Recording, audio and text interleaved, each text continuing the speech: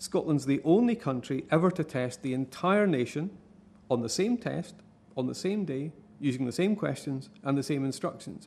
So in fact, Scotland has cached the IQ scores for its entire nation born in 1936. They're about 70 now. They'll be coming back to see us for many years to come. Each person will come back to see us more than once. And during that time, they will undergo detailed mental testing so we can find out how their different mental functions are doing as they grow older. We'll look at their brains in great detail using the latest scanning techniques, including magnetic resonance imaging. We'll take blood from them for various medical conditions to be checked, but also for DNA extraction so we can look at their genes in detail as well. So when one stands back and looks at it, we have this great resource that we're looking at from many different angles, from the psychological, from the medical, from the brain imaging, and from the biological. I knew I had a once-in-a-lifetime chance to work with a unique set of data to answer a vital question, so how some brains age better than others.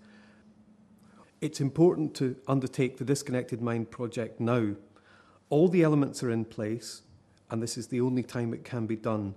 We have the data from age 11 on all these IQ test scores. The people who took them are now about 70, at a time when age is going to have effects on the brain. Some people are going to be doing well, others not so well, others are even going to get dementia. There is nowhere else in the world that has these data from a young age when the people were healthy and can now be studied as they're getting old and they're going to be experiencing differences in how the brain ages.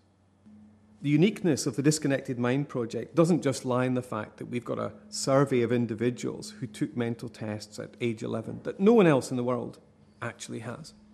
It's also this, that situated in Edinburgh, we have a team of individuals who are world class in neuroscience and can actually help me study the biological basis, the actual changes in the brain that underlie why some people have a successful cognitive aging and other people undergo mental decline. So various elements are in place. A unique sample of older people, a unique team with different skills in neuroscience that just simply doesn't exist elsewhere in one place. Modern populations are changing. The proportion of older people in them is far greater. And that's brought to closer attention the fact that the changing of mental abilities is a major impact on public health. When you ask older people what their fears are about growing old, quite often at the top of that is keeping their mental functions sharp. They want to keep their thinking skills as good as they used to be.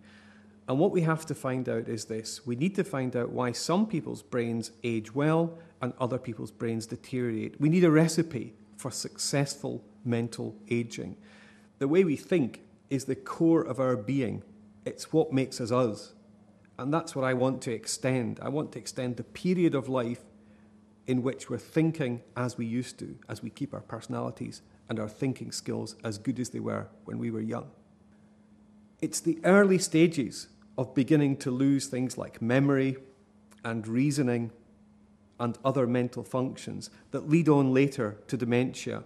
So we know, for example, that people who undergo mild forms of cognitive decline are much likely later on to suffer dementia.